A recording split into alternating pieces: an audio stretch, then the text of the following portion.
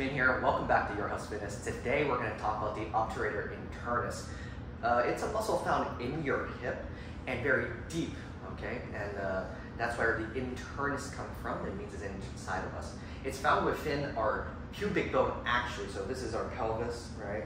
We got our crest here, and as it files down here and kind of like behind my hip, it starts from our pubic bone, comes off of there, and passes through our lesser foramen of our hips and attaches to the greater trochanter of our hip bone.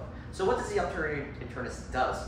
It only functions primarily when our hips are flexed. What that means is when our knees are kind of bent upwards in this position here, and it allows for external rotation of our hips. So what the Obturator Internus does is when we do exercises like a hip hinge, a squat, or a lunge, and we need sufficient amount of hip mobility, our Obturator Internus will work as we descend deeper into these positions. So when I'm standing, I may not be working too much, maybe isometrically, but once I start descending into maybe a squat, for say, my Obturator Internus will have to work to keep my knees out and stacked over my feet, like so.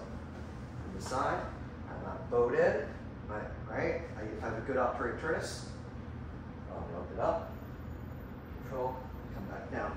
And that's because the Obturator Internus also helps us stabilize the ball within its socket. That's our hip joint. It also is something that may be tight in certain individuals. A lot of times people have a lot of knee valgus, so make sure you're doing exercises such as pigeon pose or holding a deep squat to help you loosen up the Obturator Internus and improve your mobility within that muscle group. Thank you for joining us.